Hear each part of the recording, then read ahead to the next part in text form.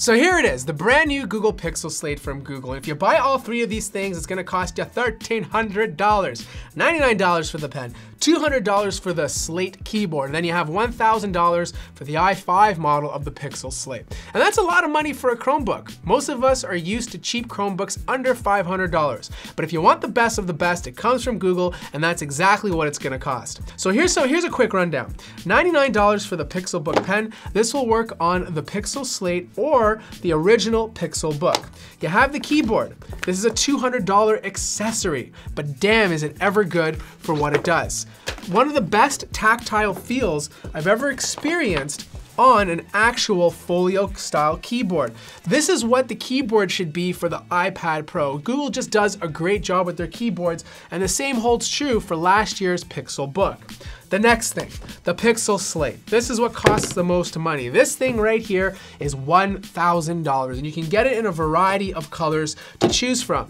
This has been updated from last year, so this year you're getting it with the 8th gen processors from Intel, which means you have more cores to work with. So if I actually do try to edit video on this, it should produce better results than the Pixel Book. You have the same size 12.3-inch display, but this year you get higher resolution. So you get a true 3:2 aspect ratio. So for those of you familiar with the Surface Book or the Surface Pro, same sort of idea. 3:2 giving you more vertical space to work with opposed to the traditional 16:9. That's generally better for media consumption, but not as good for actual work. So it's loaded up, the display is absolutely gorgeous, but you also get those beautiful dual stereo speakers. It does make the bezels a little bit thicker, but they're not nearly as thick as last year's Pixel Book. But what we must do right now is find out how good these speakers are.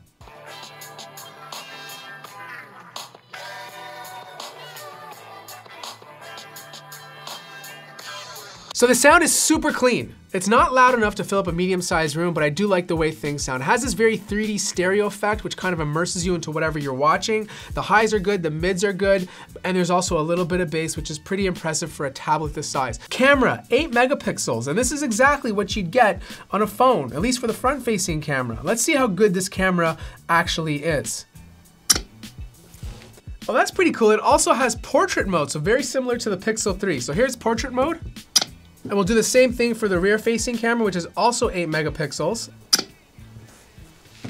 The next thing is the pen. A lot of people ask me, Matt, should I get the Pixel Book pen? Is it actually worth it? Well, it really depends what you want it for.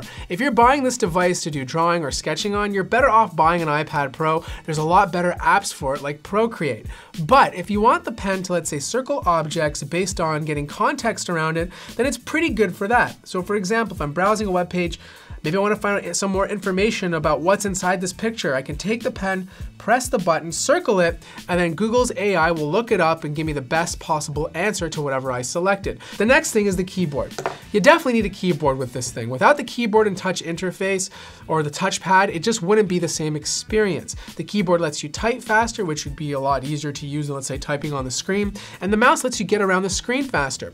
The beauty about Chrome OS, unlike Windows, is that touching the screen is very easy. It doesn't feel hard like it does on a Windows laptop. You have to be very precise on a Windows laptop, where even when things are small on Chrome OS, you can still get to it perfectly and touch just works very well. The next thing is battery life. The Pixel Book didn't have the best battery life. It would get me like 5 or 6 hours, and then I need to charge it again. This I'm not too sure.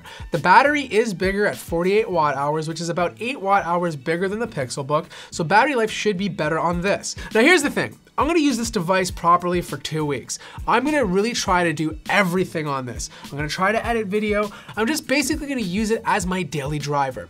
And then I'm gonna come back, do a nice little review, and answer these questions and find out if it's the perfect device for you. Because let's face it, this thing is very expensive, $1,300. And that puts it in the same price as a Windows laptop or Windows Ultrabook, a good MacBook Air, or a very expensive iPad Pro when you get a higher storage model. So that wraps up this little unboxing and first impressions of the Pixel Slate. If you have any questions about this device that you want to see in the more intensive or full intensive review, let me know in the comments below. Like the video if you liked it, subscribe if you haven't already, hit me up on Discord if you have any questions, and I'll see you guys in the next video.